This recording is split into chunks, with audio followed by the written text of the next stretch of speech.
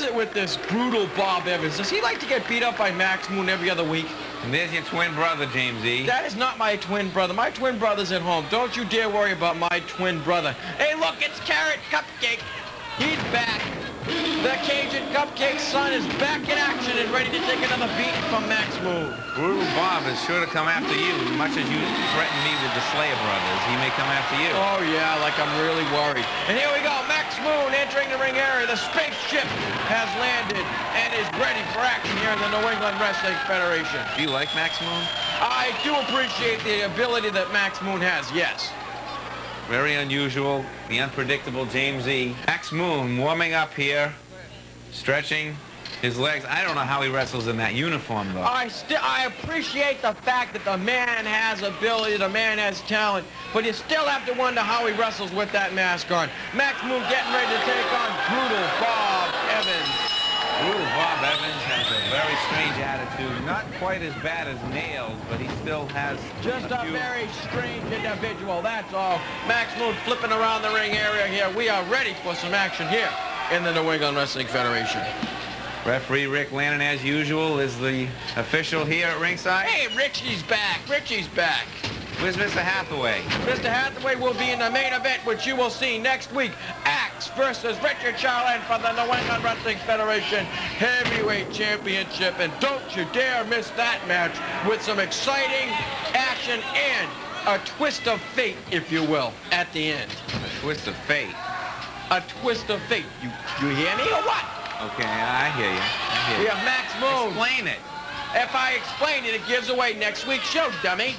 As you know, if you've watched Piledriver from the beginning, Axe fought for the heavyweight championship belt with the model Rick Martel challenging him, and Richard Charland, or Charlotte as they say in Canada, Charland interfered, and this gave birth to this particular event that you'll be seeing next week. Right, and you will see that matchup, and there might just be some interesting things that happen on that.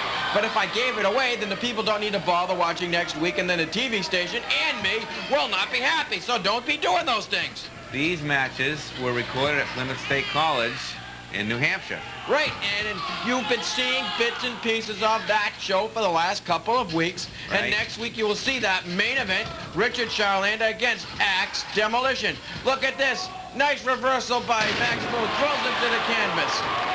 Evans, I don't think, knows what's going on right now. He's backing out right now. Evan reminds me a lot of Iron Mike Sharp. He kind of loses his temper in that ring, and he suffers for it. Well, you know, it takes a lot of concentration to be a wrestler in the ring today, and you've got a lot of concentration there on the face of Max Moon, and Evans, I think he just loses concentration a bit. Very good point, because wrestling today is far different than wrestling, say, like in 1960. More high-flying moves, more impact moves, more high-impact moves. That way you have to be ready for anything. Before it used to be mostly rest holds, you throw the person into the ropes. It was a more slow version of what you have today. Wrestling matches could last up to 2 hours, or maybe even more. Now, a 15-minute match is such high impact and high flying moves that it's almost like a 2-hour match. I would like to have seen Max Moon, say, against some of the wrestlers of the past, like maybe Bruno Sammartino. He would have killed those wrestlers. Not Bruno because Sammartino. of the fact that, no, maybe not Bruno Sammartino, but the fact that his high-flying moves most of the time would have negated any power that they had. Killer Kowalski, Bruno Sammartino, Don Leo Jonathan, that would have been a great, great match between him and Max Moon. Killer Kowalski against Max Moon. Hairpiece versus hairpiece. I don't know what you're talking about. Brutal Bob has Moon in the corner, and is that a fist to the face? No, it's not. Close fist. Oh, he's got him with a headlock now. His hand hurts him. Does that mean Max Moon's headgear might have something inside it? No, I think what it is I think Brutal Bob Evans, all of his brains are right in that right hand of his. When he hits it, it hurts him. Moon. Are you paying attention to what's going on here? I'm studying what's going on in this seemingly rest hold. Well, the fans at home are going, what are we doing? Pay attention. This is a rest hold. Very rare in a Max Moon match. Very, very rare. Had him in a headlock, and now Max Moon is into on the corner, whips him across the ropes. You tell me to talk. Wait a minute. You tell me to talk, And then when I want to talk, you talk. Feel free, take over. Very unprofessional. Take over. All right. Rick Lannon, as Max Moon is risen to his feet by... That's enough. Hip toss over the corner. He's got a headlock on him. You jerk. You're a jerk, James E. That's your problem, not mine.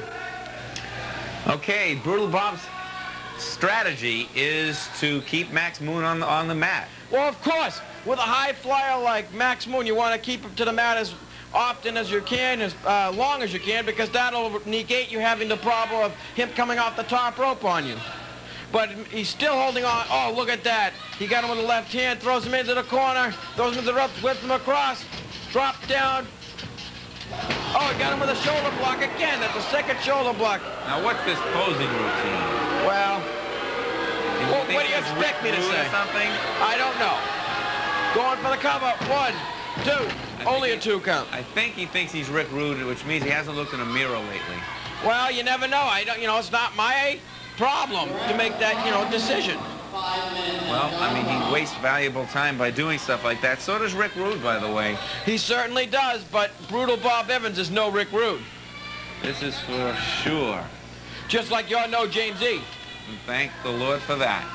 And don't ever insinuate that we're related in any way, shape, or form again. Well, whoever did, some fan came up to me, and because you wrote the graphic, it said Leonard Kaplan and James... No, it said James E. and Leonard Kaplan. It looked like we both have the last name Kaplan. I explained this to you. Do you not listen to me? I don't care. I want to make sure people know that. Look at the cross over here. Leapfrog, and then a nice hip toss on Evans. Drop kick by Max Moon on Evans. Incredible. Now, I give you an opportunity to speak, and you shut up. What are you going? What are you doing here? I'm watching, and I'm admiring the wrestling ability of these two athletes. The people at home don't know that. Let's go. Whips him into the corner. Follows him in, maybe. Follows him in. Oh, nice reverse crescent kick. Evans is in big trouble. Reverse crescent kick. Crescent kick, that's like the food. That's a roll. I told you, that's it. We've had it all. You've We've been had eating rolls. Food, animals, that's it. We did the whole thing. We've run the cycle. We've run the gamut, if you will. Animal, vegetable, and mineral. I know you said it before. I thought it was pretty original. Because you have rocks in your head. That's where you get the minerals. That's where we get the minerals. That's okay. I don't mind as long as we get the whole cycle. 1, 2. You don't mind having rocks? Foot on the ropes. I think people out there do, though. I think I've got rocks in my stomach. I've got an ulcer. Everything else. That's because you're bothering me. That's because you never sleep. I don't sleep because you're always bothering me. No, you're always calling me on the telephone. James E., do you think you could come over and maybe hang out with me for a while? No, unlikely.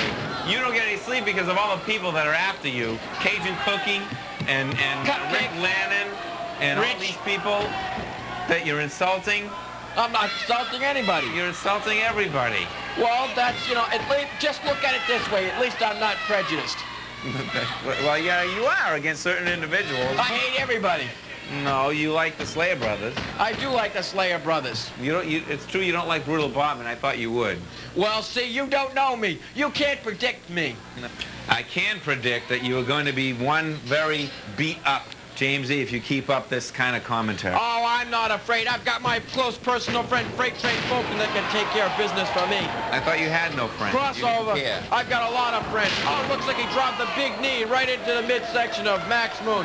Evans is taking over on Max Moon, but wasting a lot of time showing off to the fans here at ringside. I agree, as Max Moon is on the ground, a very bad place for Max Moon to be. 1. And then a kick out. Max Moon still has a lot left. A lot of stuff left on the part of Max Moon. But he's tired. I can see it. He's winning. He's breathing pretty hard. That's right. He's breathing pretty hard. He's in big trouble. Max Moon is getting ready to, I think, just about finish Brutal Bob Evans here in this matchup. We're looking for a big power slam here from Evans. Evans still has something left in him. I can't believe this. Evans looks like a lot more left than Max Moon right now. Well, I don't know. Maybe that's because Evans is on a sugar high or something from all those donuts that he ate earlier. I didn't know that. Did you go with him? I did not go with him. You know with my ulcer I can't have donuts. Okay, here we go. Evans. Big mistake. Oh, and he did. He caught him with the big forearm off the top rope. Incredible. One of his own kind of moves. 2 count only. Max Moon is maybe in big trouble here with Brutal Bob Evans. Brutal Bob Moon. I don't think so. He's trying to be. I don't think so. I think he's going to try another maneuver like this. He wants the title of Moon. He's going to take the uniform away from Max Moon. And Brutal Bob Moon. Once bitten, twice shy. Shouldn't have tried that move again. Definitely not. He's going to be feeling like he looks like he just ate some green apples here. I think he's in big, big trouble. Max Moon taking over on Brutal Bob Evans right about this moment. Got him with the right hand and another right hand to the midsection. Oh, whips him into the like corner. He ate the whole apple orchard. Whips him in. Oh, got him with the big boot. Look out, coming off the top rope. Oh, look at that. He got him with a big kick. I think Moon is getting ready to finish him. Finish him. Brutal Bob still in that ring. Doesn't give up. 1, 2, 3, 4, 5, 6, 7, wow, you can 8. count. Shamail. Hop and Step Incorporated. You can't go beyond 7, huh? Don't be insinuating anything. Whips him into the corner. History. Follows him in. Got him caught with a big boot. Evans is in big trouble. Here comes Moon. Oh, nice bulldog off the top rope. That's the end of it. It is. 1, 2, 3. It's over. Brutal Bob Evans once again has lost to Max Moon in one of today's feature matches. My God, I love this. This is an incredible matchup. Lots of action. Brutal Bob Evans gets caught with the flying bulldog off the top rope. And Max Moon has once again won another match here in the New England Wrestling Federation. We'll be back right after this message.